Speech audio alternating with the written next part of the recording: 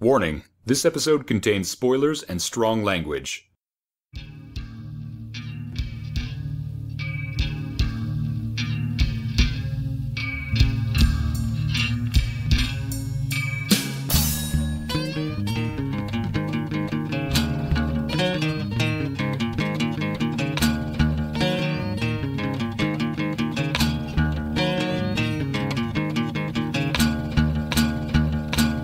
Hello, and welcome to the latest episode of Masters of Carpentry, a John Carpenter fan cast. I am your host, Alex, and joining me as usual is Noel. I think that's the first time we've actually put a John Carpenter fan cast in the show.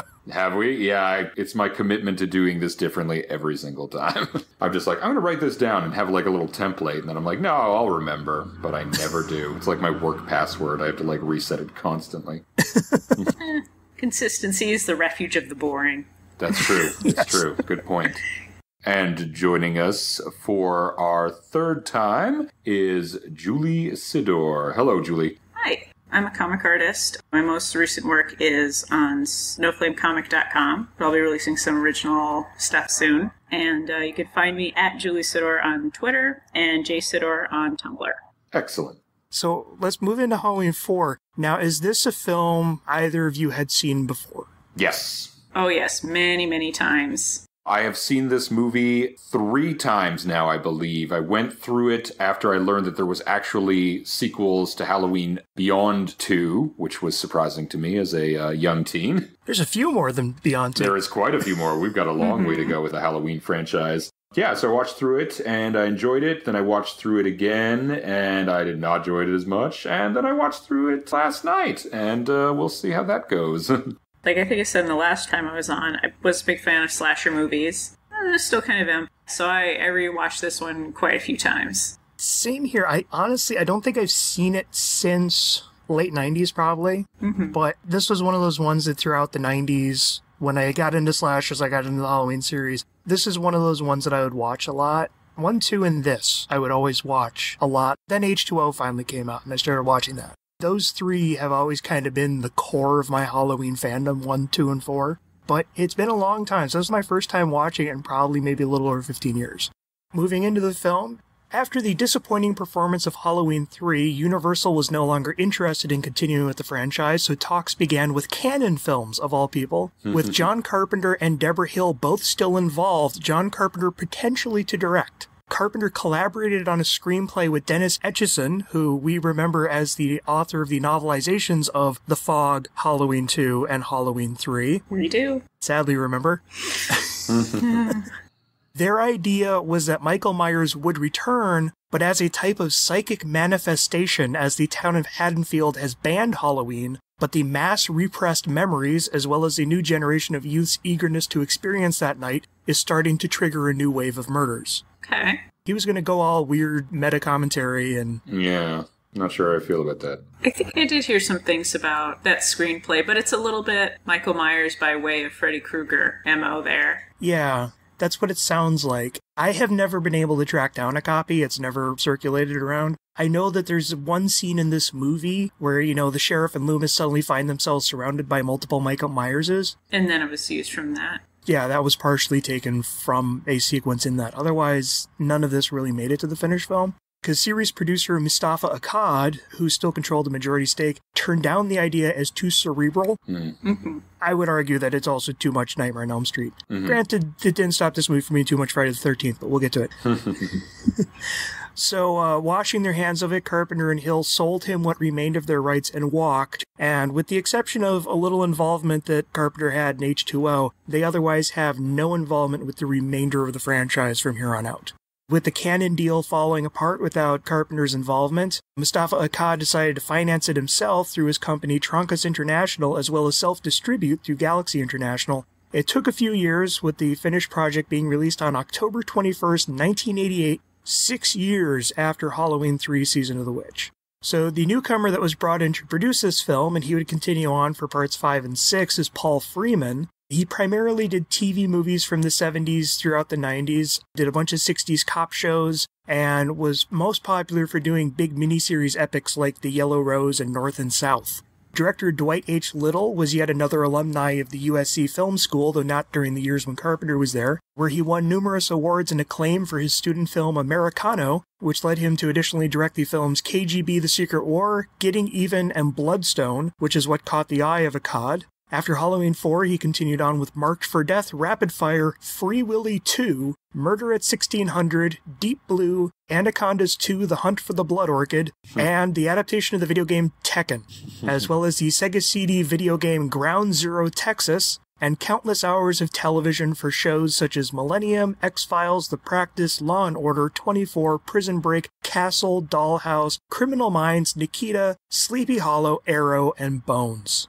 So still an active TV director. There you go.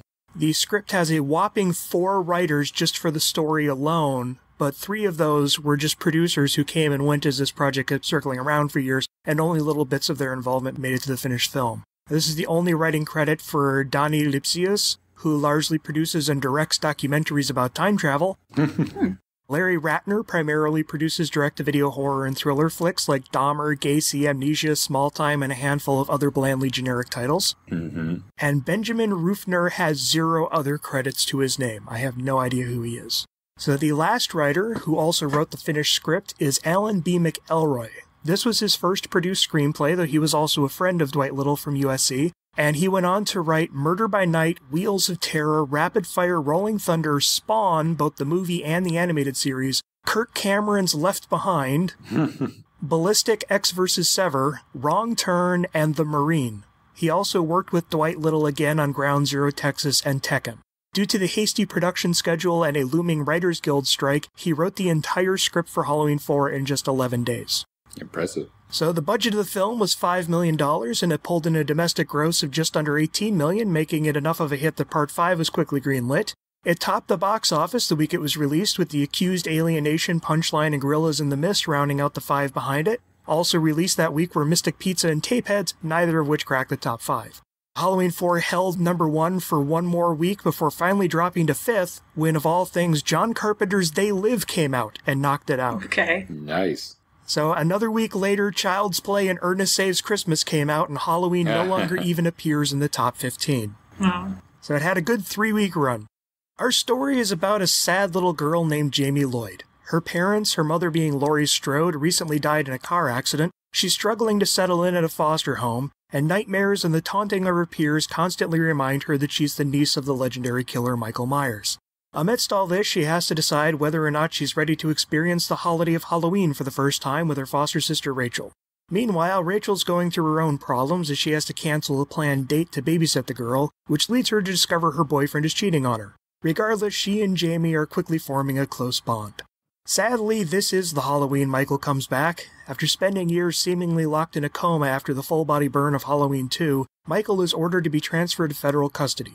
This doesn't sit well with Dr. Loomis, also having survived Part 2 with bad burns and a limp, but it's not long before his warnings prove true when Michael kills the transport crew and starts paving a bloody wake towards Haddonfield. There, he quickly picks off all but a few cops and takes out phone and power lines as he sets about tracking down Jamie. Loomis arrives, and he and the surviving sheriff clear the streets in a curfew, but the drunken, manly patrons of Earl's Bar decide to wander the streets as a heavily armed posse, and it's not long before they gun down an innocent man. Loomis and the sheriff find Rachel and Jamie, and they all hole up in the sheriff's fortified home, along with a deputy, Rachel's cheating boyfriend, and the sheriff's daughter, whom he was cheating with. Those last 3 die when it's revealed too late that they've all sealed themselves in the house with Michael Myers. With Loomis and the sheriff having left on other missions, Rachel and Jamie are on their own until they're taken in by the posse, who decide to drive them out of town while state police pour in. However, they don't realize Michael is riding beneath the pickup truck, and he starts killing them off too. The truck goes off-road, where Michael and Jamie share a moment before he goes for her, and the posse and state police show up and empty their guns on Michael, leading him to fall into an abandoned mine shaft, seemingly to his death. As the dust clears, Jamie and Rachel return to their family. As Rachel's mother draws a soothing bath, we cut to a first-person POV shot as a figure grabs a pair of scissors, slips on a mask, and closes in to attack her. Hearing screams, Loomis is enraged to see a bloody Jamie at the top of the stairs, dressed as a clown, scissors in hand, eyes coldly staring, just like young Michael all those years ago. So Alex, do you recommend Halloween 4? I do not. I watched it by myself late at night last night. At first, I'm like, you know what? I'm kind of on board. I'd like to see a slasher again. It's been a long time. It's a nice crisp hour, 22 minutes. Not too much of my time. I appreciate that on a lot of levels. I kind of like the intro. It was almost like a Universal Monster thing, which is like, Jesus doesn't live down here or whatever. Like that kind of dialogue that I just kind of eat up, where it's just constantly about how this mental institution is hell and everything. Very kind-hearted towards people who suffer from, like, schizophrenia and insanity. Obviously, it's super, what's the word? Exploitative? It's definitely exploitative. But as the movie went on, it just became Friday the 13th, basically. It was a Friday the 13th film. It didn't have the same sort of, like, skill and execution that set the Halloween franchise apart from a lot of the other slashers. It didn't have that kind of, like, slow burn tension for me. It was just kind of a rote-by-the-numbers slasher film. And by the end of it, I was just a little bit bored. If I had watched this in a group, however, with someone else, I might have had a different opinion. So, Julie, do you recommend this movie? Are we allowed to do tentatives on this show? Yeah, and then we can talk it out and we'll do final thoughts later. Mm-hmm. You can be on the fence for the moment. I think if you're looking for a slasher movie, this is definitely a fun one. Has a little bit more heart to it than some of them do. But a lot of it felt a little bit more like a thriller than more like a horror. Just because you can kind of see where everything's going to go, especially the segment where Michael has escaped the ambulance and is trying to get to Haddonfield. Mm-hmm. Pretty much all of that, very predictable, very by the numbers. And a lot of it kind of just continued to feel like that way. Like, oh, who is he going to mow down next? Instead of the kind of anything could happen that the first Halloween did and some better slasher movies do. But this did have some traits of the original Halloween in that the characters are extremely likable, well, most of them, and you really root for them and you want them to escape. There's some strong points in that. But otherwise, there just wasn't enough suspense or surprise to like really bring me into this one. I want to recommend this movie. I'm not entirely sure if I'm going to or not. There's a lot about it that I do like. I like that it captures the kind of Haddonfield small town aspect. I like a lot of the stuff with Jamie and Rachel.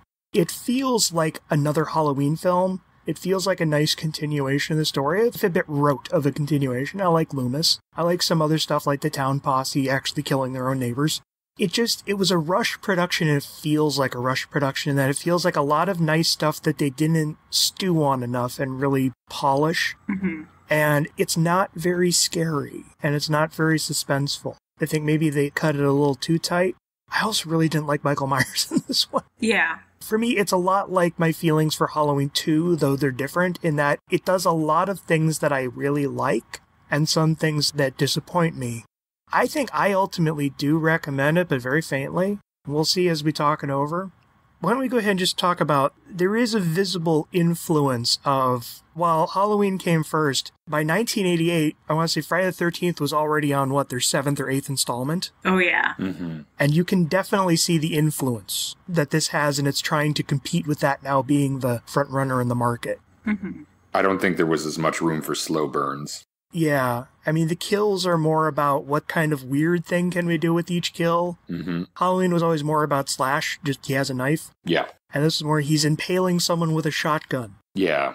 Were there that many other, like, weird kills in there? Like, I don't know. He killed the mechanic with a pipe or something, but Right. I think it was mostly the knife. Well, we actually don't know because he kills a lot of people off screen, like the people in the ambulance and the people in the police station, where we just see the guy in the police station dismembered. Mm-hmm. But you know what? I remember that he did kill that guy with his thumb. His thumb. So point to you, Noel.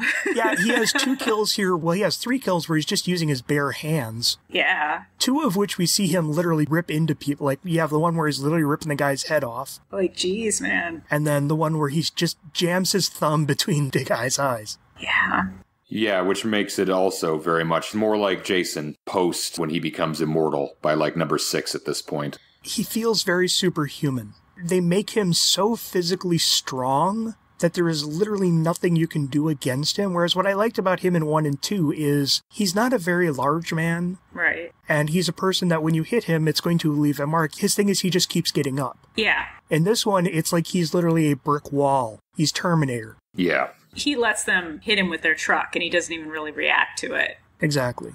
And also the fact that he's going through and literally mowing out an entire police station. Right. I mean, that's scary in concept, but it just seems a bit ridiculous. Yeah, there's a lot of escalation in this. Like, his tactics are way too, like, ahead of the curve. He is taking out the power to the entire city. He's knocking out communications. He's taking out the entire police force. There's no fear anymore. You're like, well, this guy's death incarnate, so just let him do whatever he's going to do. He's almost comical. A little bit. He's almost ridiculous instead of threatening. Yep. Yeah, and his appearance is just generic enough that, yeah, it does come off comically. With Jason, at least he's really interesting to look at in most of them, like especially like in 7. Yeah. Also, it's just, this Michael Myers isn't really very captivating to watch. No. To be fair, like, they don't give him any kind of interesting business. Like, when he, impales the woman with the shotgun, I was certain they would at least do a callback to when he kind of cocks his head, like in the first movie. Like with Steve.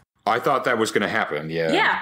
At least that would have been a little business or something for him to do to kind of look cool, but he just wasn't terribly captivating throughout most of this. Yeah. That kind of made it suffer a little bit more, too. Because he's not supposed to be in the limelight. He's supposed to be in the shadows. You're not supposed to see him. He's supposed to be like the shark from Jaws. He drifts in and out. He's not supposed to be the Jason Terminator type figure. Right. They could have guarded how much he shows up a little bit more, but they really don't in this one. What I loved about the first movie was you had all those moments where he's trailing his victims. Mm-hmm. And so much of that movie is, even though it's not like directly from his point of view, we're following his point of view. Mm-hmm. He's a hunter. He is. They made him more like a force of nature in this, that he just literally sweeps into town and leaves everything bloody in his wake. He has no sense of stalking, timing things out. Because in the original, also what I liked is, even in part 2, he would plan these kind of elaborate tableaus. He wouldn't just kill someone, he would use them to stage something. Mm-hmm. Set up a diorama, damn it. Yeah, when he came into the police station, there should have been some kind of display. Right. Instead of just torn bodies. Yeah, right. No, I agree with that completely. There's none of that sense of whimsy he had before that I always joked about. Yeah. I think the closest this came is when he confronts Loomis for the first time, and there's actually a creepy shot of him just standing in the doorway looking at him. With the bandages on his face. Yeah. Right. They should have kept the bandages, by the way. It was way more effective than the mask. Yeah. Or wait a little longer till he gets the mask. Yeah. Exactly. Because there's all those people running around with them. Like, he could pick one other one up very easily. But even then, that whole confrontation with Loomis, the fact that Michael does nothing during it, yeah, that he even just walks away and leaves Loomis there. That could have been a great moment. It should have been like, yeah, well, Loomis is like, if you're going to kill anyone, kill me. Visually show Michael just consider it and then just walk away and leave Loomis there. And that's when Loomis starts shooting after him. That was where the movie diverged from what I wanted it to be, what it became. Because after that, then it becomes explosions and dodging trucks and stuff. Yeah. And then the stuntmen that they got to play Michael, they wanted to get big guys, but instead of getting like Kane Hodder like bodybuilder guys, they just got big old school barrel-chested stuntmen who, not to insult them in any way, they just have this build that in that outfit made them look just kind of clumsy. Mm-hmm. Michael had no grace in this movie. No. Yeah. In the original, he was played by a very thin man who had this kind of almost ballet grace to him. In the second, he was played by a stuntman too, but he was kind of a smaller, like, Rottweiler type. In this one, like, especially when he's up on the roof. Yeah. He looks like he can barely stand. He's not threatening at all. And I do think, like, the whole force of nature thing, you kind of got to be a little careful when you play that, too, because here, where it could be scary, it also takes away so much of the imagination. Right. I don't wonder about what he's capable of, what he's not capable of. I just assume that he can do it. And clear out a police station? Yeah, sure, he can do that, whatever. Yeah. Survive getting hit by a fire truck? Yeah, whatever. If it was more unknowable, I think it would be more scary. Yeah. And kind of the mystery is supposed to be kind of one of the bigger things about Michael Myers. It's like playing a game with a kid. No matter what you do, like anything scenario you come up with, he's going to have like a force field. There's just no beating him, so there's no rules, and that makes it less scary. Right. I mean, that's what I liked about the first two movies. He felt like he was pushing on through sheer force of will. Right. But you could still feel that his body was taking punishment. Mm-hmm. Yeah. Part 2, he gets shot in the eyes. And he is not just pretending like that didn't do anything to him. He's literally clutching his face and blindly flailing around. Exactly. No, yeah. In part one, when he gets stabbed with the wire hanger or when he gets stabbed in the chest, he's showing visible damage. It's showing that it is hurting him. Yeah, no, and that's scary. That's some creepy stuff there. Because it's just a little off enough from what a human can do. Right. There's a difference between a character who refuses to give up and a character who you just can't do anything to. Yeah. Yeah. That's the line that they crossed in this film. Absolutely. And then there's the mask. Yeah. What did you think of the mask, Alex? It looked like a Halloween costume for a Halloween costume. Like, it looked like, yeah, sure, I'll recreate the Michael Myers mask from memory. Here it is. It's foam, right? Okay. Yeah. Here's the story behind that. I will say everyone enjoyed making this movie from the behind-the-scenes thing, except the makeup guy, who got in constant clashes with the producer. He was fired from this film, rehired, then fired, then rehired, and once he was done with this film, he just decided to retire from the industry entirely. Oh. That sucks. Yeah. You also notice that Loomis, the burn makeup on his face, goes through 3 different incarnations. That's because after, they filmed it for 2 days, they're like, no, it sucked. Make a new one. Oh, no. So with the Michael Myers masks, they went to the company that made the original William Shatner mask, who still had the molds, and they said, can you press us 6 fresh ones off of that mold? So they were the exact same copy of mask, but they didn't arrive until the day shooting began, and they arrived pink with blonde hair.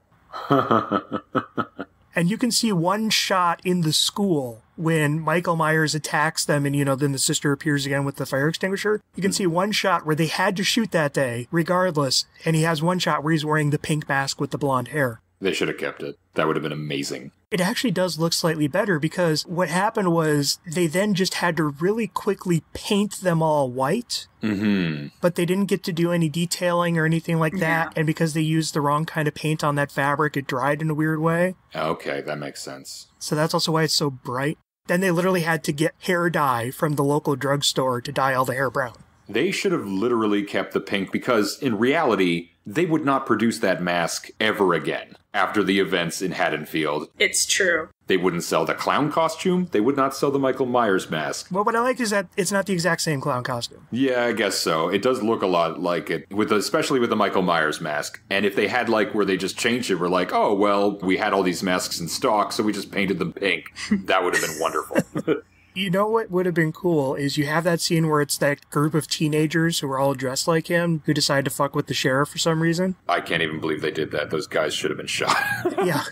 What I would have done is have it be that, yeah, those are illegal costumes that teenagers aren't supposed to have, and that group of teenagers bought them because they want to be cool and rebels and all that stuff, and he kills one of them in order to get the mask. There you go. See, that makes sense. Yeah. We were talking, Julie, even how they have those teenagers who fuck with Loomis in the car. Right. How come they aren't on the victim list? Exactly. They were cheerleaders. Come on. Yeah.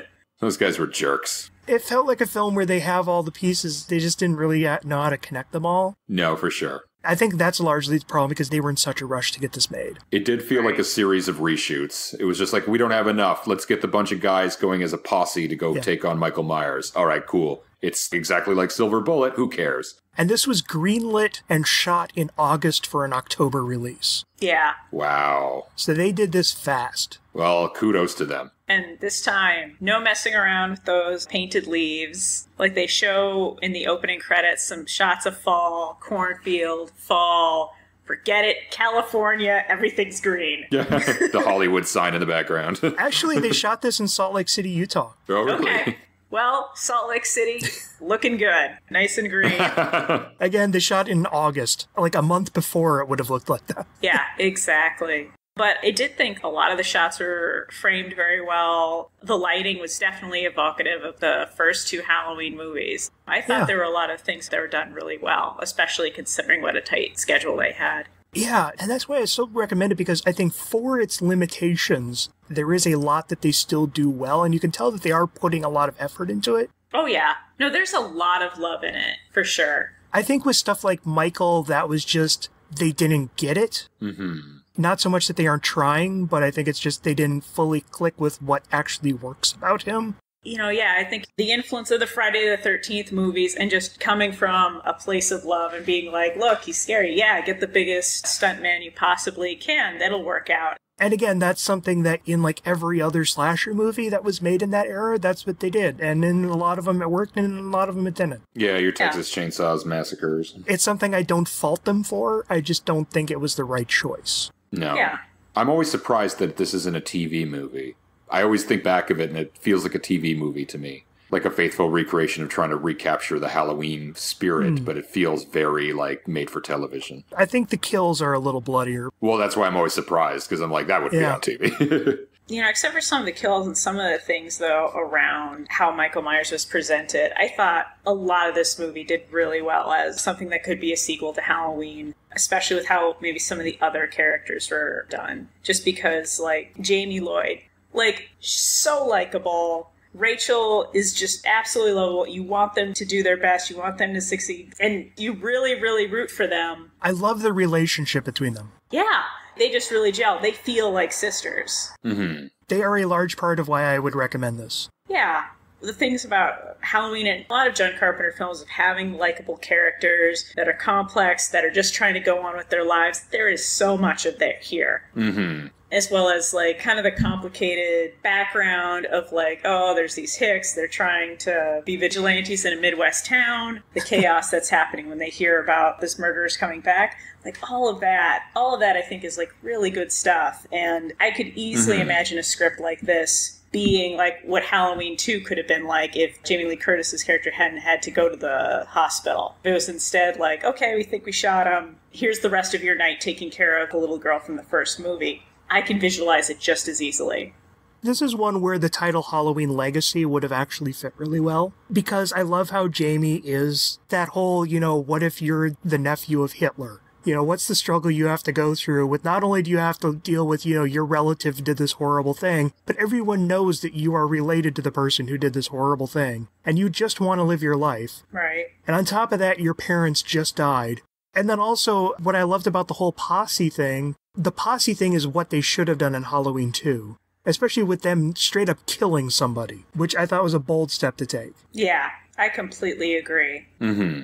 I like that the sheriff called them beer bellies. I love that. Like, it's total classic horror stuff, where it's not just the monster that's the scary thing, it's how people react. Just playing a little bit into that. I think that was excellent. I really enjoyed that. And even, like, the teenagers surrounding the cop, like, no, you idiots. God. Mm-hmm. Like in the second movie, they talked about, oh no, there could be so many people that are Michael Myers just because of those masks. Yeah. And the police being afraid of that. Like, I think they worked with that again, and I thought that was really great. They could have even gone further with it, and I would have been on board for that. Also, in terms of the legacy thing, I like that there was one throwaway line where that bartender lost his son that Halloween. Mm-hmm. But they never say who the son is. Was the son the guy who was stabbed onto the wall in part 1? Was he one of the guys in the hospital in part 2? Was he the guy who was walking down the street in the Michael Myers costume in part 2 who got killed? It was totally that guy. Right. Totally that guy. Yeah, I feel it too. That would be so poignant of his son was killed because people mistook him for Michael Myers, so he leads a posse that kills someone that he mistakes for Michael Myers. Exactly, yeah. That is too poetic justice. Right. But as you were saying with the town in chaos, I just don't think that they went there enough. What I wanted to see was like a Gremlins-esque town in like a full panic and then trying to navigate and catch this killer while everything's going on. But the town that they present is just empty. Yeah. Yeah, once they say the curfew's on. Then people just clear out, which is not what would happen. I mean, there was things like you say, like the posse of beer bellies running around, which is great, and the people in the mask trying to cause shit, even though they have absolutely no idea that Michael Myers is actually running around. They just know that there's a curfew, but I do like those aspects for sure. And that's where it would have been interesting to see that original version that Carpenter and Etchison were working on, where the entire thing is about town hysteria. Oh, yeah. To the point where just the mere mass hysteria is itself making everyone die. I would be curious to see if you could try to still capture that while still having the real Michael Myers in the midst of it all. Oh, yeah. That would have been fascinating. And I think that would have been the, like, scaling up that you kind of expect for a sequel. That would have been a great way to do it. And then just even tie it into, Rachel and Jamie are being chased by Michael Myers and the police station's out, and even anybody they ask for help won't help them because they're too busy dealing with their own problems. So Michael kind of has the advantage of that. Would have just been fantastic. And it's also the whole boy who cried wolf thing of they are dealing with so many fake Michael Myers that when the real one shows up, they just don't believe her. Yeah, that would have been great. Or even worse, they do believe her, but they won't help her because of the stigma of her being related to Michael Myers. They don't want to attract him. Yeah, they won't help her just because they're scared. He's kind of a town legend. They don't want to deal with that either. I wouldn't want a diorama made out of me.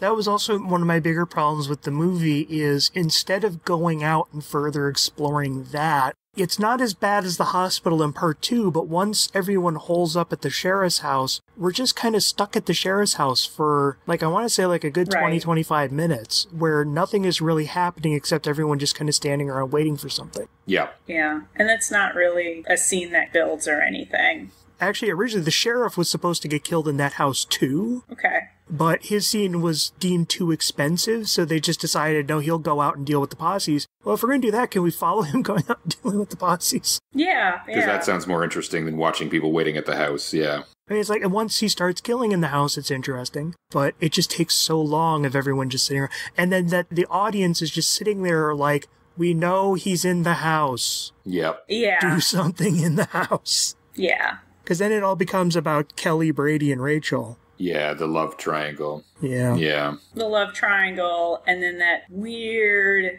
uninteresting pseudo-arc for Brady. Yeah. God, Brady was done so weirdly. And even that shot where he's killed, he does a spit take. Yeah. And then continues to be strangled by Michael. I would love to know the story behind that. If he had a mark that he had to do as an actor and then he forgot it. He's like, oh shit, get that in there. Okay. Strangle, strangle, strangle. I really don't care about Brady. Yeah. He's such a loser.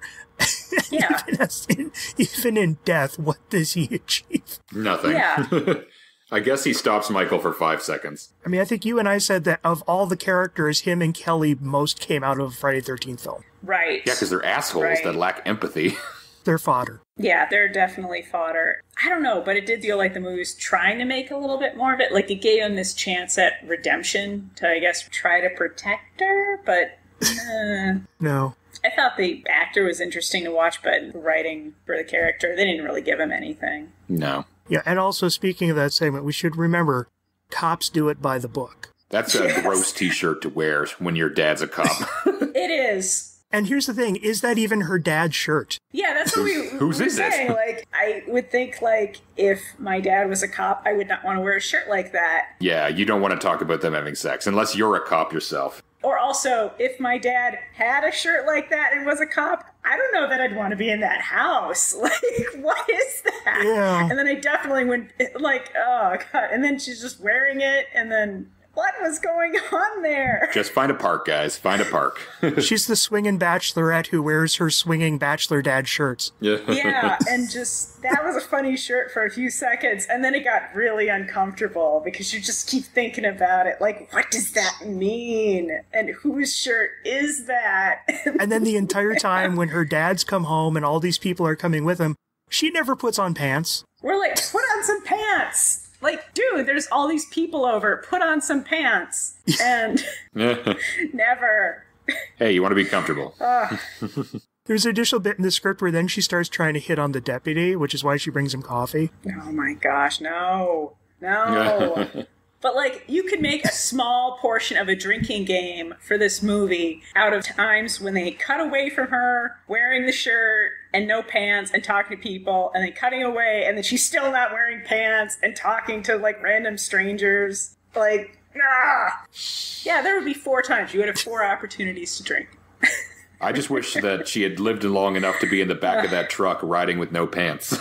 There we go. Yeah. You know what I also thought would have been cool is when the sheriff comes home and starts arming everybody, we find out that she's also a crack expert with guns. She grabs up a shotgun for each arm. Yeah. That would have been cool. Have her be the one who goes down fighting, Yeah, absolutely. Yeah, that would have been awesome. But no, it's Brady. Let me just go back to Rachel and Jamie here a bit. I did really like how they felt so normal and relatable and how there was a really genuinely good bond between them. They just wanted to have a happy Halloween. Mm-hmm. I like that Rachel was still thinking of teenager things. She wanted to go out with her boyfriend, but then when the opportunity to do the right thing came up, she did it. I mean, grudgingly, but she did. So it just kind of fleshed her out a little bit. Yeah, no, I really liked them. I actually like that they could have just as easily thrown in some arc where the first half of the movie, they're just bickering at each other, and then they get along towards the end of it. This one, they just get along great through all of it, and I am totally cool with that. Yeah. It raises the stakes. Like, they're so interesting and charismatic to watch that, yeah, if I think things had been handled a little bit better on, like, Michael's end, this would be a really, really great slasher movie. I would totally recommend it. You know, maybe if some of the action was a little bit sharper and a little bit more suspense, then yeah, it'd be a fantastic slasher movie, especially with their strengths added to it. But, I don't know. My other big problem is that the climax is just kind of weak. I mean, not the actual ending, we'll get to that, but the big final confrontation with Michael where, you know, you have all this stuff going on. Rachel just keeps slamming him over and over with the car, which is fine. But then you have the whole abandoned mine shaft and everyone just shows up and empties guns into him and he just falls into the ground, and that just kind of came out of nowhere. And it's like, honestly, I would have just gone with the ending that they did for H2O here. She uses the car to ram him up into a tree and then cuts his head off or something, you know? Mm-hmm. Yeah. Or blows his head off. You know, because they set up the shotgun and repeatedly reference a shotgun that never gets to be used against him. Run into him repeatedly, blow his head off with a shotgun, you know? Keep it personal between those two sisters. Yeah, just put the shotgun in his mouth. Because she's technically his adoptive sister now. Her foster. Technically, Jamie hasn't been adopted by this family. Her parents just died a couple months ago and she's just in foster care at the moment. She's gonna get adopted real soon. But I like how it's a very, very nice foster home that is trying to be as welcome and warm as they can. Mm-hmm. Right. Well, it just makes you care about them, which makes you actually care about the stakes. Like, with Friday the 13th, it's basically just like a ride, basically, where you're just like, okay, people are going to get killed in weird ways, and that's going to be that, and I don't care about these people. With this, it adds to the chase, where you actually want them to get out, rather than what kind of weird garden tool is the killer going to use to kill this person. And I like that there is that human struggle that was always kind of the anchor to the good Halloween movies, which is something that I felt, you know, with a few exceptions, Friday the 13th kind of largely lacked. Not that every Friday the 13th was dumb and empty. They did have some good characters within there, but Halloween always had this nice anchor point with Michael's family. Mm-hmm. Right. And how it's this really twisted family that's turned on itself. Yeah, I wish that there had been some more involvement with the two sisters killing Michael and that kind of resolving it. Like, just some more involvement rather than our beer bellies showing up and just shooting him. That if he was attacked by his own family, that somehow that would feel more final and like something that could actually stop him compared to being shot up by some vigilantes and falling in a mine shaft. Because come on, he's already been on fire. He could survive that. And he's done falls. He can survive that too. Yeah, and also that the whole rolling over the truck is done by Rachel, not Jamie. Yeah, but if Jamie had done just almost anything, shoots him somehow, anything, that would have felt like something that could really stop him somehow. I don't know. It's a little bit dream logic-y, but that would feel like a better resolution than what we got. Which would have made the very next part that Noel wanted to talk about even more interesting. You know, let's go ahead and talk about where Jamie ends up following in the footsteps of Michael. In the big climax, when she dons the mask and grabs the scissors. Yeah, kills her foster mom. Big thumbs down from me. I didn't like it. She literally replicates Michael's origin, almost. Right. I think that's actually a really great twist. I do too. There's really no sense to it, but what I love is there was really no sense to why Michael did what he did to begin with, too. Exactly. Yeah, I'm just gonna stand by. If she had had a hand in sort of even just air quotes killing Michael Myers, that would have made it that much more poignant when she kills again. Just because that, dream logic wise or whatever, it feels much more believable of her taking on his sickness, evil, whatever, than just walking over to him and touching his hand. I think that they were trying to establish that something was happening with her because of those prophetic dreams, but we didn't really see much of a connection between her and him, and that's fine. She only really had the one dream. The one in the costume shop was actually Michael. That's right, yeah. Although she had that flash of him as the clown, the little child Michael. Yeah. I know I criticized this when we watched it, but I'm actually kind of coming around to her not taking part in stopping him because I love the idea of she is the innocent lamb that this entire group is fighting fighting to protect from the monster, Right. who then becomes the monster herself. And then the ones who are screaming as they witness this are Loomis, the sheriff, Rachel, all the ones who fought to save her from the monster. Right. By, like, having a hand in killing Michael. Like, I don't mean, like, No. she's going all Tommy Jarvis, on him or anything. I just mean, like, maybe she sets up something, like she acts as bait, whatever, just almost anything than what she did. Danielle Harris shaving her head, just whacking him with a machete. Try to remember, Michael. Try to remember. I still have yet to see that film, but I've seen that scene. It's honestly like Friday the 13th does have some weird, surreal, interesting parts to it sometimes. Tommy was the interesting through line to at least the middle of that series. Yes. It would have been cool to have him go from like that to becoming the Loomis. That would have been interesting. That would have been very interesting, yes. Why don't we talk about Donald Pleasance's Loomis? Always a delight. He gives 110. Yep. Yeah. Great performance. Consummate professional. I love that he got to smile a little bit when he was with that Doom Preacher. The Doom Preacher. Like, you could just tell, he's not religious. But he relates to this guy. Yeah. It's like, I tell people what's wrong all the time, too, and they don't listen to me either. I'll drink some whiskey. It is all fire and brimstone, yeah. Yeah. And yeah, I love how he's just, like, delighted by it. It's such a human moment. Yeah. That was a great moment. Any of his interactions with Jamie, like, those two were great. They don't even really have that much to do with each other, but yeah. Even that scene where he just, like, slumps over. Hello, evil! Yeah, evil, yes. I actually love that bit when they're in the school, and I love how in breaking into the school they set off the alarm. Right. What I love is they're in the school, and he's trying to comfort her by saying, it's okay, the state police will be here. And she's like, you don't think that's going to make a difference, do you? And he's like, no, probably not. Yeah. And he just sounds so tired. Ugh, Donald Pleasant, just always a delight. I love how they get to the wreck of the ambulance. He's instantly in the water, walking over to it. Yeah, he knows. Yeah. He knows. I do really like that confrontation with him. I still think it could have been staged a little better on Michael's side, but that confrontation in the diner where he just starts pouring to Michael his feelings. Yeah, no, that would have been just excellent if they had just done something on Michael's end to do with it. Like, Michael has some pretty intricate plans in this one, from sitting in the rocking chair as a decoy to hiding on people's trucks. Taking out the entire power and phone. Power and phone, and a police department. You can almost wonder, did he just leave Loomis just to let him survive, just to have him dangle again? Or just to stir up the trouble that he wanted, to make things a little bit easier for himself? I'd love to know if there was some kind of connection there, if any, but I don't know. The way it's staged, it just feels like Michael's like, you know what, I got stuff to do. I gotta go shopping for a mask, for starters. Mm-hmm. I actually liked what you said earlier about how it would have been cool to draw out Michael heading to town. Yeah. Make it more this looming storm in the distance that's approaching. Mm-hmm. But yeah, like with the tableaus, you could have come to the diner. There was a diner attached to the gas station, which they'd cut a lot out of that. There were supposed to be like 5 people there that he killed. Right. Have a tableau where they're all sitting at the counter in a very creepy way, you know? There's so much you could have done with nobody quite knows where Michael is except for Loomis. And as he goes, it's just, yep, found that, found that.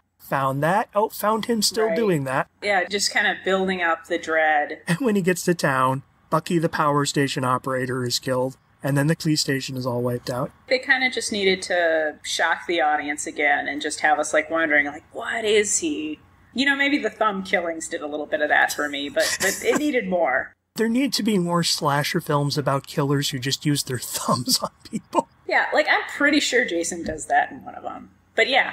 I just want a killer who is just called All Thumbs. All Thumbs. And he's a killer who just every single kill he does is with his thumb. Oh, come on, Noel, the hitchhiker, please. Yes. He baits him with his thumb, and then he ends him with his thumb. That was what the Hitcher was missing. Yeah, I needed that 1-2 thumbing. Alex, any thoughts? No, I agree with what you guys are saying. Okay. Another thing I wanted to mention was the score. Alan Howarth is the guy who's been collaborating with Carpenter ever since Halloween 2. He's really the only Carpenter crew that they brought in for this. When he's just doing, like, atmospheric horror soundscapes, it's fine. It's generic, but it's fine. It works perfectly well. He still has no clue how to do the Halloween theme properly.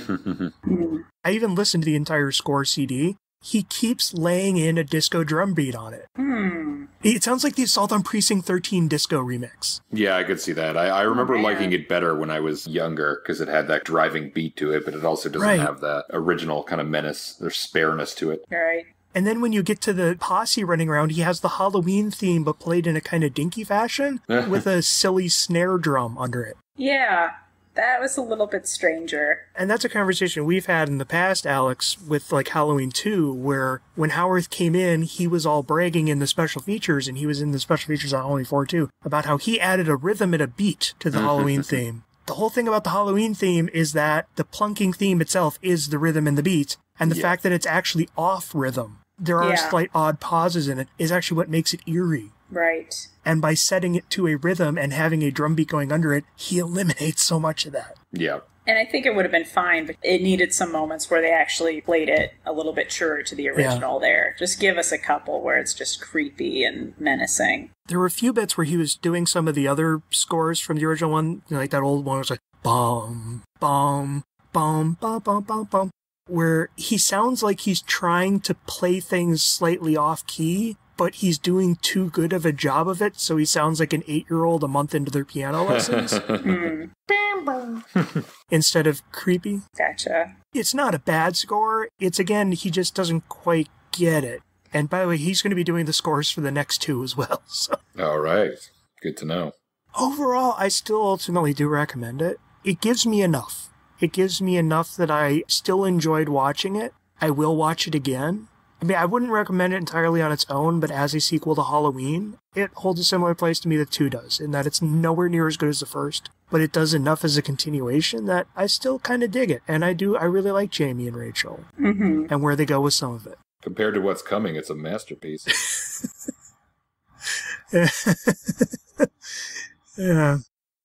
Any final thoughts from either of you on it? Another one of my horror movie rules is adhered to. If you're unconscious, you do not die.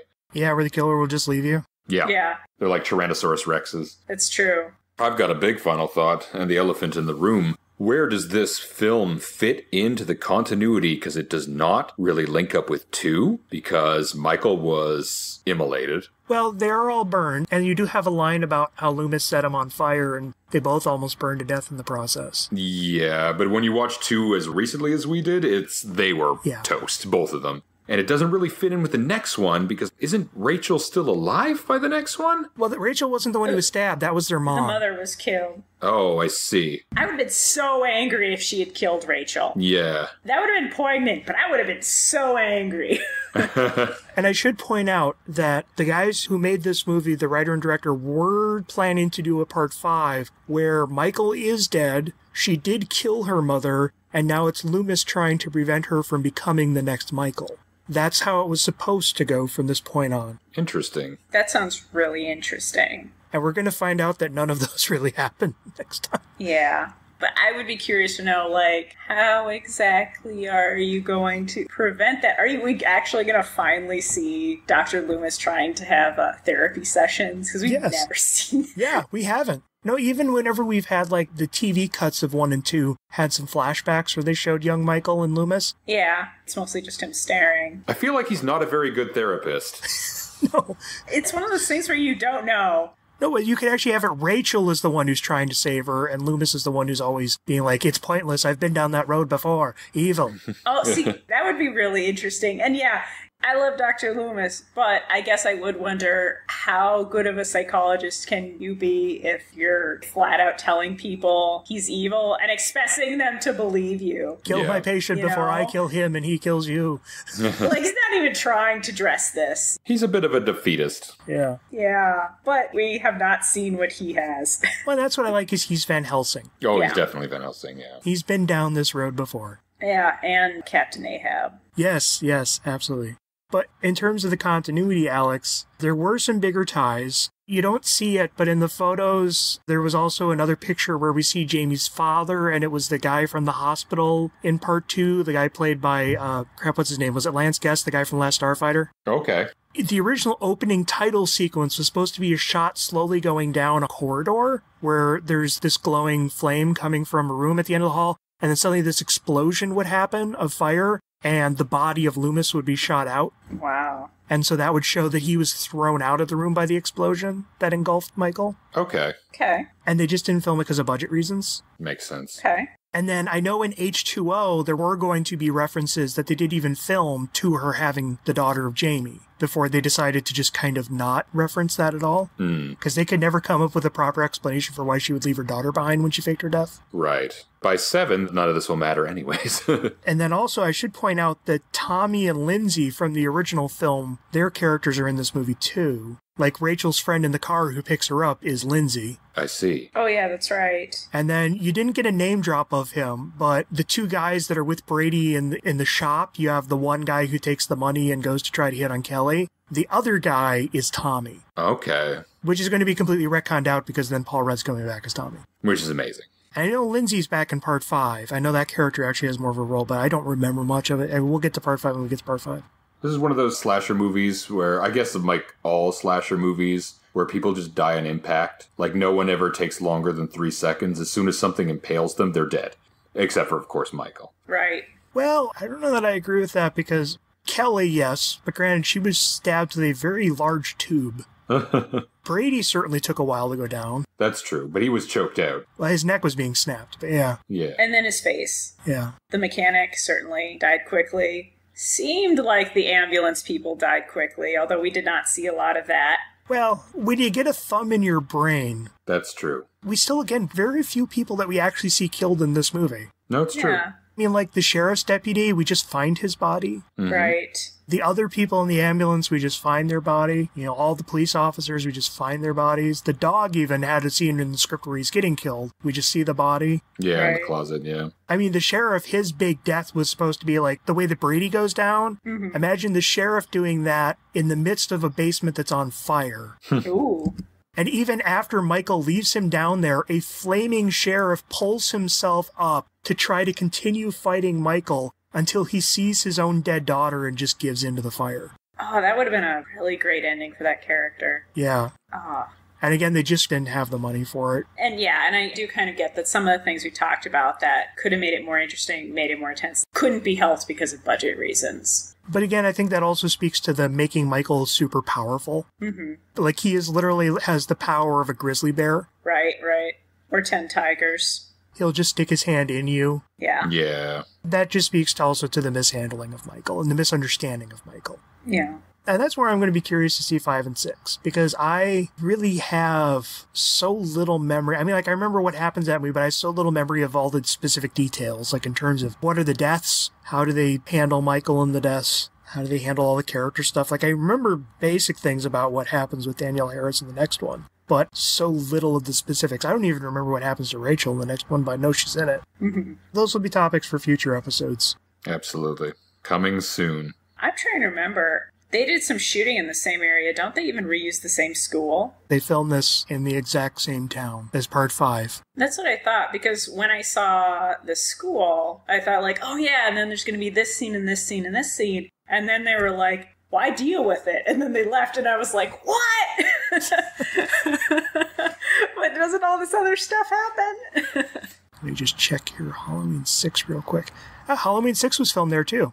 Oh, okay. So yeah, so apparently Salt Lake City, Utah becomes Haddonfield for a rather long stretch of time. But anyways, Julie, now that we've discussed it, do you have any thoughts on where you stand on the movie? I don't know. I still feel like a little bit on the fence. So, It's one of those ones where it kind of depends on when you see it. When I discovered the Halloween franchise when I was younger and started burning through all of them, there's going to be some really awful ones in there, but you know, this one, part 2, they did stick with me more than any of the other sequels did. And having rewatched them, they still stick with me even though I have problems with them. I can light recommend. Jamie and Rachel feel like classics. Loomis, yeah. Yeah, Jamie and Rachel feel like a proper addition to the series. Yeah. Yeah. We'll discuss where they go with them, but yes. Yeah. Yeah. And just how the action is laid out is probably my biggest beef with the movie. Somehow it needed to be staged to have a little bit more suspense to it. Maybe a little bit of handling of Michael. But other than that, like even after, well, they couldn't have done anything about the weird mask things. But the casting, whatever, I wouldn't have even cared if some other stuff had been a little bit more up my alley. So yeah, light recommend. Yeah, no, and it's one of those ones where if you just want a movie to watch, probably not, because you can't really watch it on its own. Right. On its own, it's just kind of a generic slasher movie. But as a legacy sequel, if you like the first one and you want to know which of the sequels are yay or nay, I would put this on the yay. Yes, I agree. I just want to briefly mention, there was a novelization of this film by Nicholas Grabowski. It was the last movie to be novelized for the series. There's an interesting story behind it because this has been one of those holy grail collectibles of the fandom because it sold really, really well when it came out. It was a bestseller, but it had a very small print run and was never reprinted. So copies of this book were incredibly hard to find for a long time. Like, I became a Halloween fan in the early 90s. I've been collecting novelizations since the early 90s. You could not find a copy of this book for less than like $400. Wow. For years. Wow. But then it finally came out again in, I want to say like 2001 as like a special edition anniversary release. And even that sold out, and used copies within a year were going for like $100. Yeah, wow. Jeepers. So I still couldn't get it. Then they finally put out another anniversary edition 10 years later and finally made a large enough print run that it's no longer a hard to find book. The sad thing, though, is that version that's been published, despite being a high-priced collectible release, it's like $20, they ran the original paperback through a scanner and did a very poor job of proofreading it. Oh, no. Someone ran a spell checker on it, but it is littered with formatting errors, a lot of weird mistakes. Someone needed to sit down and proofread that book.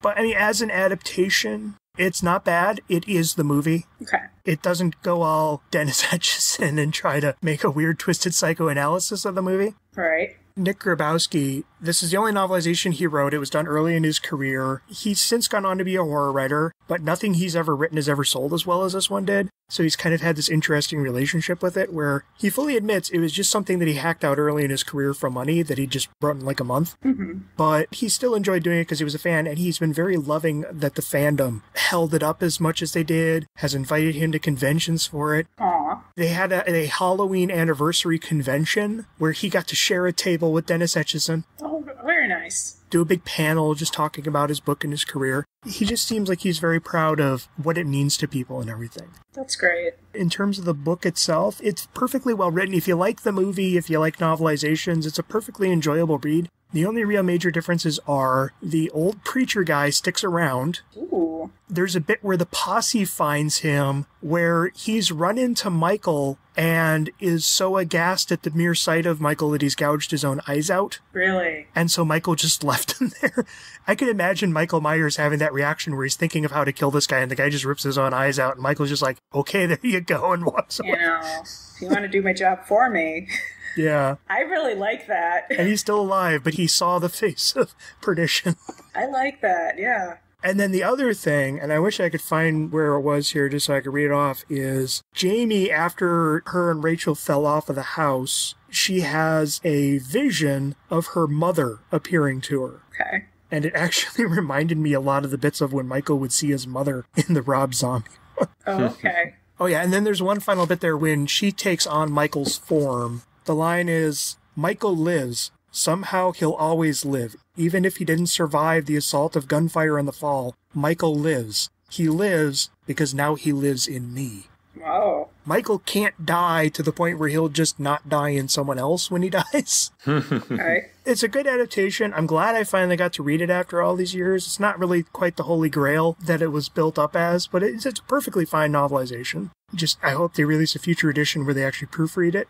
But overall, I don't really think I have anything else to really add about Halloween 4, The Return of Michael Myers. Thank you again for joining us, Julie. Thank you for having me. Alex, you and I will be returning next month with Prince of Darkness. I'm excited. Thank you for listening to Masters of Carpentry. Have a great Halloween.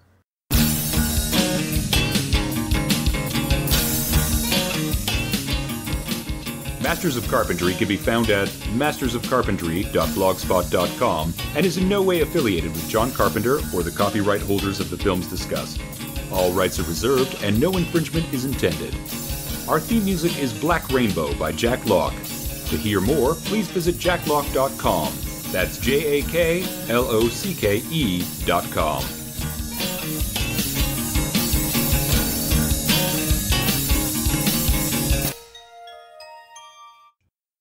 Iris is in the room as well. Ooh. Iris, say hello. Nope, no dice. You were a little bit crackly a second ago, Noel, but you're pretty good now. Okay, that's because my web browser has stopped loading. Ah, So I have nothing else interfering with internet. excellent. Until my mom goes and sits down and starts using her computer. Stop her. Jump in front of okay. Just do the Loomis drape. Evil! Evil. Yeah. Yeah, like a cat. Just drape yourself over a small child. She'll think it's night. That's just how Loomis says hello. Just suddenly drape on someone and say, evil! Evil. Halloween 5, The Revenge of Michael Myers. This time, it's actually personal all times. Yeah, it's always personal. I always wanted to kill that family. With him, it makes sense. With a great white, not so much. Yeah, no, not really.